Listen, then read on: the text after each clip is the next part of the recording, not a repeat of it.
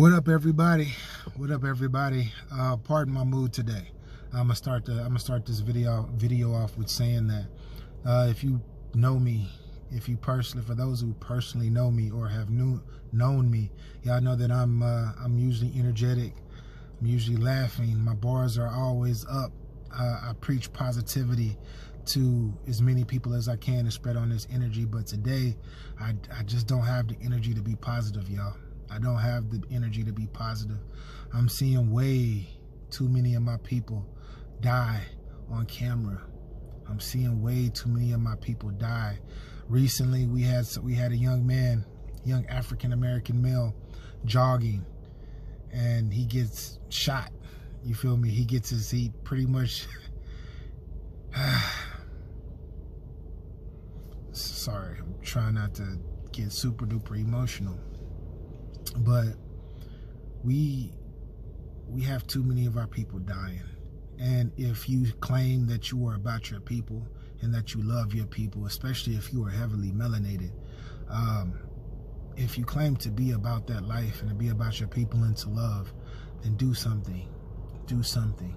I'm not saying start a rebellion, kill cops, all of this stuff. I'm not saying any of that. I'm just saying that if you see your fellow brethren getting pulled down by a group of cops, and then you see a cop put his knee on his neck and put all of the leverage of his weight on this guy's neck through his knee, and you just pull out a video and you don't do anything about it, that's gonna have to change for the future, y'all. Everything, like time, this is 2020. Racism has always been here. It hasn't gotten worse. Nah, definitely hasn't gotten worse.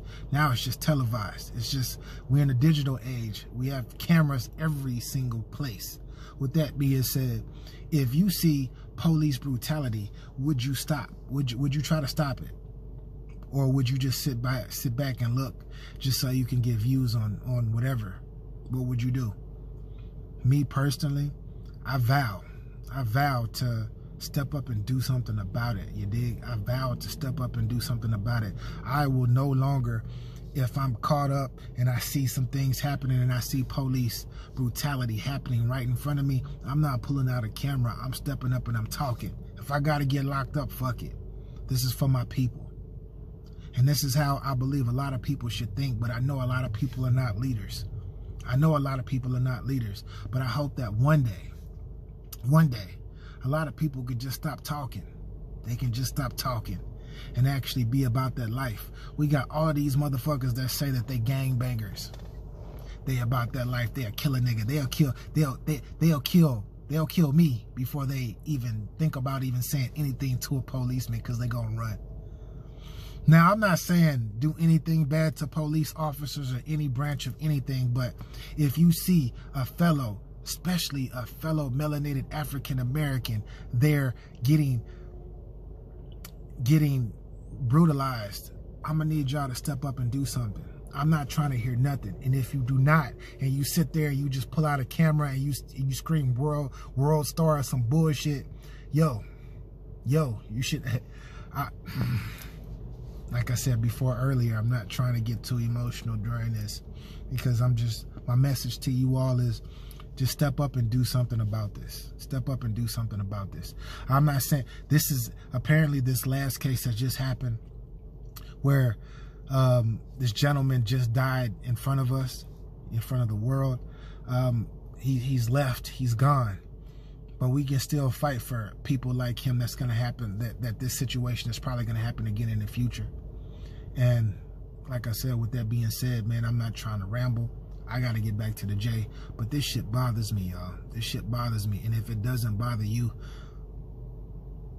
I'm not going to talk down. I know people are all in their lives and all of that stuff. But hey, you got to remember, it's not just you on this earth. And if you are about yourself and that's it, then cool, just be about yourself. I'm not talking to you. But if you are about your people for real, like you claim you do, whether you are a gangbanger, whether you are a police officer that's African American, I need you to step up and say something and make sure this shit don't happen again. because people are going to lose it. People are going to lose it. And then people like myself who are very strong-minded and is about that positive life, you dig? Preach positivity every single day that he can with as much breath as he can. It's going to tear people like myself down, and it's going to bring us to a dark place. We're all not trying to go to a dark place. And the thing that's super duper sad about this as well is there are a lot of African American children right now that are being born or that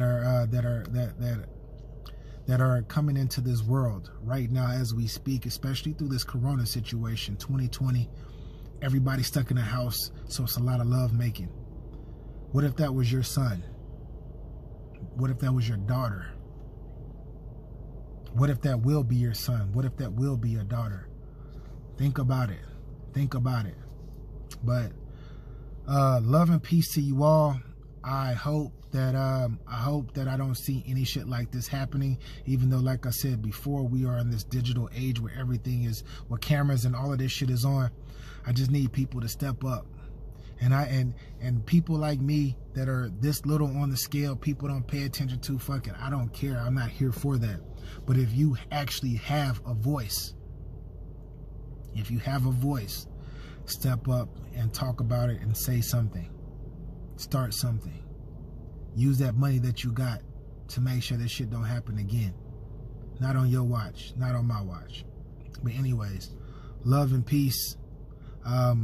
Be safe out there, y'all. And like I said, if you out there and something is happening to somebody that you love, a fellow, not even love, something's happened to another human being out there getting discriminated against or is getting brutalized in your face, hopefully you do something about it.